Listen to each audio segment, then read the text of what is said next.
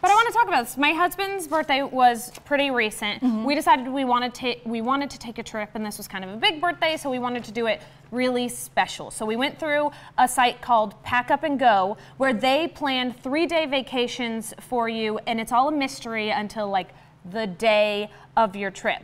But they send you like a week before. They'll let you know what the weather is and what you need to pack, and then they send you your envelope, and you open it up, and then you find out where you're going. Yes, so it was so much fun. So take a look at our mystery trip.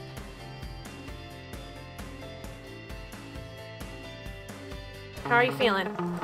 Excited. Okay.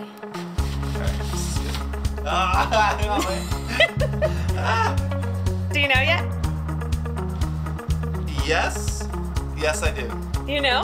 You are going to be shocked. But I want to get your reaction. Okay. Hold the camera. Okay. Sure, it's still recording. Okay. Ready? 1, 2, 3. Open. All right, show the camera. Show the camera. I'm so excited.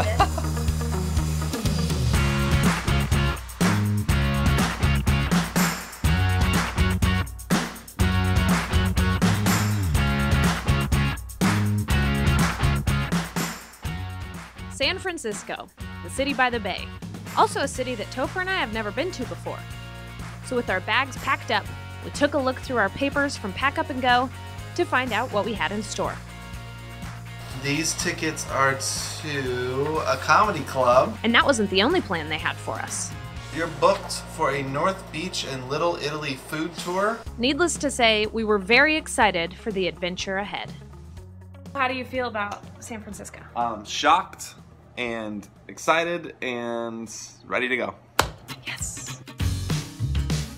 We arrived to San Francisco and got set up at our hotel. We took a look at the view outside and we were ready to explore the town. We walked up and down hills and made our way to Lombard Street, which claims to be the crookedest street in the world. We also checked out Ghirardelli Square, rode on one of the famous cable cars, and walked down Pier 39, which is a strip of shops perfect for tourists of all kinds. We made our way to Union Square, North Beach, Chinatown, and the ocean. Luckily, we had prepared to walk a lot.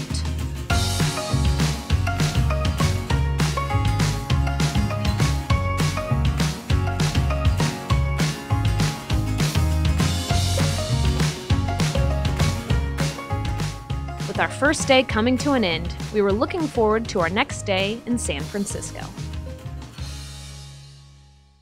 The next day, we checked out a place called the Conservatory of Flowers, where they display unusual and beautiful plants.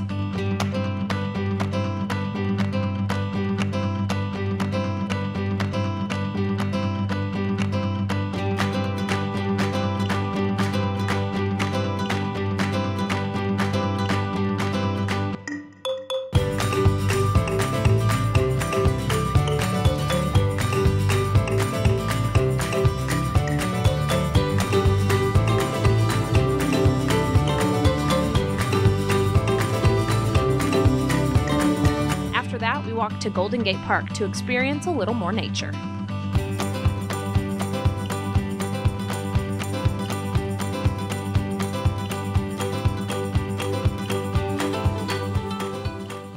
With this picturesque day coming to an end, there was one more thing we really wanted to see.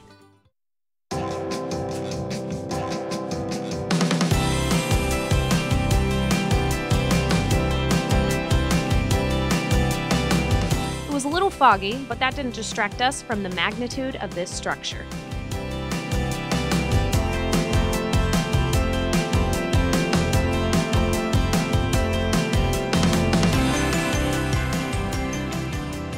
Our trip was an unforgettable experience.